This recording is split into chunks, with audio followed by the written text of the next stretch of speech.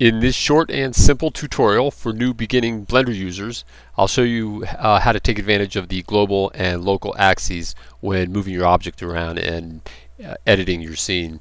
And it's a really powerful feature to know about, especially if you end up programming Blender in the future. So one of the real advantages of Blender, I find, compared to other animation systems I've used over the years, is that by default, if you notice the axes here, it has the z-axis is up in the positive direction, and the y-axis is the green arrow over here, and the red axis is in this direction. And you can see it replicated right here, the little small symbol, and you can control this symbol just by turning this on and off if you want to see it.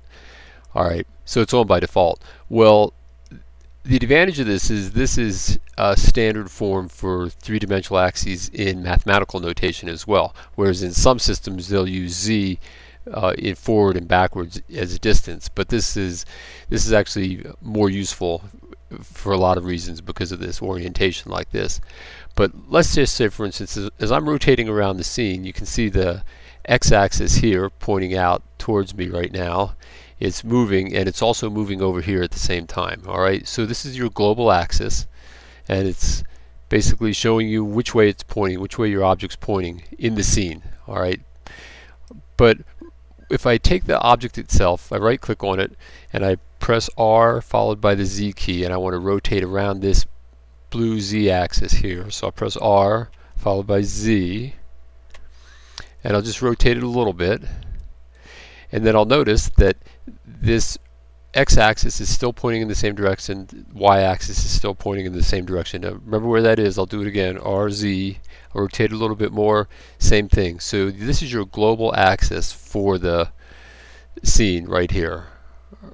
However, there's another axis that you can look at, and that is the axis associated with the object itself within the scene.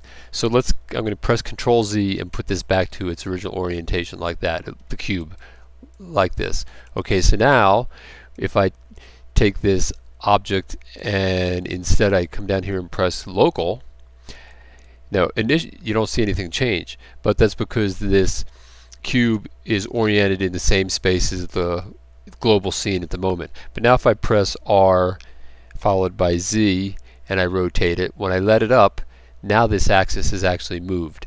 So I'm looking at the local axis associated with this object, but if I press global again here, now I'm looking at the original XYZ. And you can verify that because you can see on the grid there's green for Y and red for X. And these colors are really powerful because with time you might eventually want to rotate something or scale something, and it's a quick reference to just look at this line and see what line you want to rotate it on. Like for instance, if I go back, I'll go back to the beginning again, and if I wanted to rotate something on the y-axis, I know that's Y immediately, so I just press R followed by Y, and then I'm rotating on that axis like this. Okay, so that's it to start with. But now there's another more powerful feature for using this, and that is like this. Let me just scale this down just a little bit. Okay, so now in fact I'm going to look at it from above, and I'm going to go into Ortho Mode by pressing 5 on the keyboard like this. I pressed 7 to look at it from above. I'm going to hold down the Shift key and then hold down the mouse wheel, and then I can just move this into the center where I want it like this. Okay, so let me see. 7, 5. Whoops, there's my top perspective. Alright, so now I'm looking at it, and you can see there's the red line and the green line like this. So now I'm going to take the object, I'm going to rotate it on the Z-axis again. I'm still looking at the global axis for the moment, like this. So RZ, I've rotated it like this. When I let up, the global axis is still pointing there. If I look at the local axis, sure enough, X has moved over to this side, and this is in this location. And I'll go back to global for a second.